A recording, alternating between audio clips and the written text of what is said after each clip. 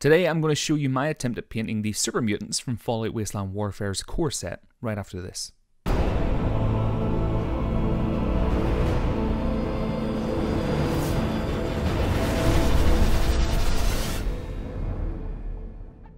Hey everyone, Sam here from the Tabletop Hub, your one-stop shop for all things tabletop, and today we are back for another Fallout Wasteland Warfare painting guide. Now if you're new to the channel, the My Attempt at Painting series is really for the amateur and beginner painter out there.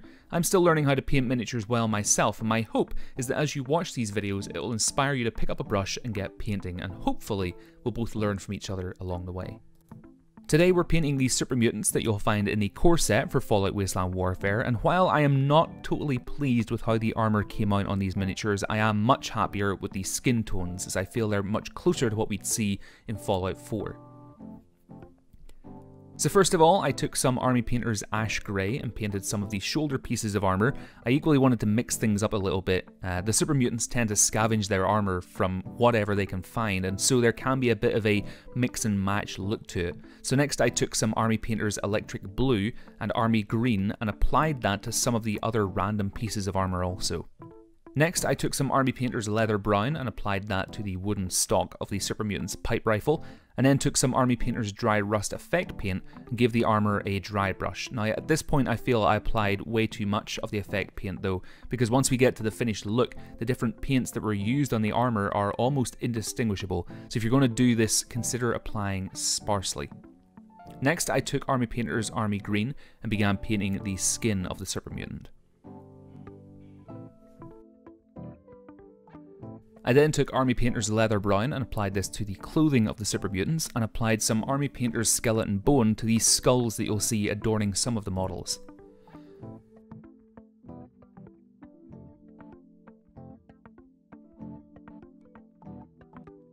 Once this was all done, I took Citadel's Eggrax Earthshade and gave the entire model a coating, and this will equally kind of muddy the armour as well if you have applied too much of that rust effect, and kind of do away with any of the underlying colour that you did put on there.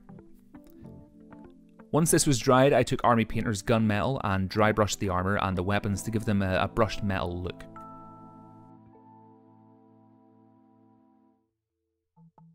As for the base, it was very simple. I applied Necromancer's Cloak from Army Painter to the road surfaces, Army Painter's Monster Brown to the dirt, Army Painter's Oak Brown to the wooden planks, and finally Dungeon Grey from Army Painter to any bricks or curbs that were on the bases.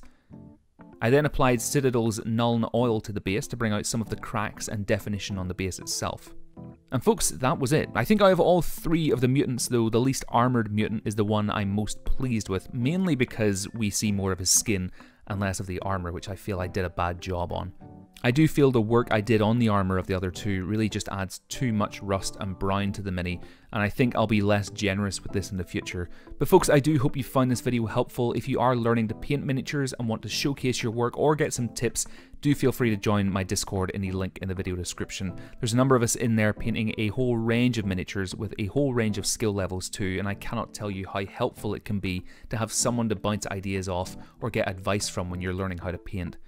If you have enjoyed this video though, do feel free to subscribe to be kept up to date with when my new videos go live. But until next time folks, have a great week, and I will of course speak to you all soon.